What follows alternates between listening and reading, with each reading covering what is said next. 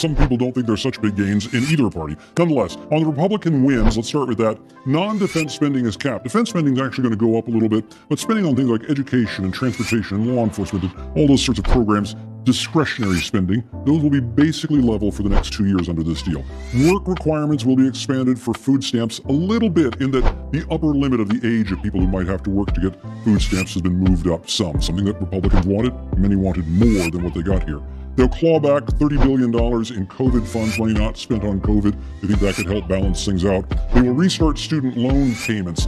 The suspension of student loan payments started under Donald Trump. It has continued under Joe Biden. Both presidents thinking it was necessary. The plan has been to restart those anyway. Don't confuse this, though, with the plan to forgive student loans that the Supreme Court is considering right now. It's a different matter. And cut IRS funding. A lot of Democrats have really backed this plan that's out there. It's already been approved to put more money into the tracking down of wealthy taxpayers to make them pay more of their share. Republicans have said, no, you're just going after all taxpayers. We don't want more of this. That's been cut back a little bit, too.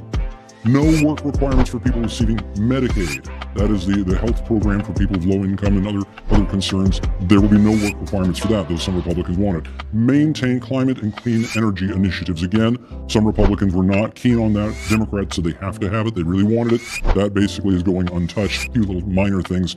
And the debt limit will be suspended until 2025. You could argue that this is a win for both parties.